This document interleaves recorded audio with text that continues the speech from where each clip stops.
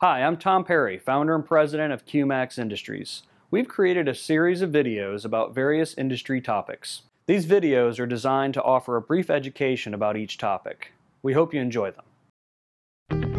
When referring to the heat transfer of steam tracing, BTUs are more commonly used. Conversely, when referring to electric tracing, watts are more often used.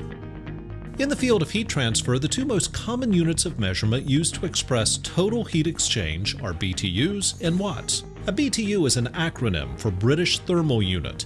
1 BTU is equal to the amount of energy used to raise the temperature of 1 pound of water 1 degree Fahrenheit. A cool way to think of a BTU is the amount of heat given off from a common match while it burns to the end. Ironically, the British rarely use this unit of measurement. They more commonly use watts.